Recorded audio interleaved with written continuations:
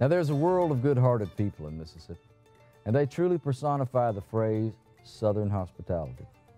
When I think along those lines, my Grandpa Stuart comes to mind. Levi Lincoln Stuart was his name. He was a mighty likable character. Born in 1901 in Arlington, Mississippi. He went on to become a farmer of sorts. He was a pretty good old-time fiddler and one of my very first musical buddies. Now, when I was a kid, I loved going to his house out in the country. He always made me feel welcome. He taught me to love the land, and in his own way, he was an adventurer. His front porch was my theater of dreams. I'd stand on it all by myself with my guitar and sing to the trees and birds and imagine that I was performing on the great stages of the world. Now, another thing I noticed about his front porch is that it was usually full of people.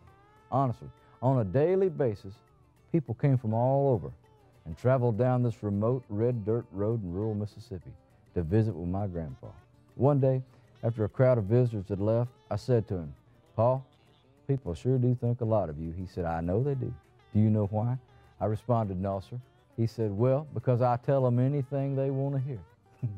And here's how it was on his porch. The coffee of choice was A&P morning roast, and it had grounds floating in the bottom of it.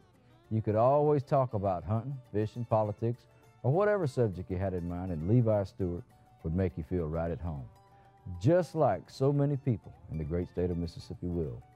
And I'm going to tell you the train riding truth. If you want to see some pretty land, meet some mighty nice people that'll show you some true Southern hospitality, adventure yourself to Mississippi, the Magnolia State.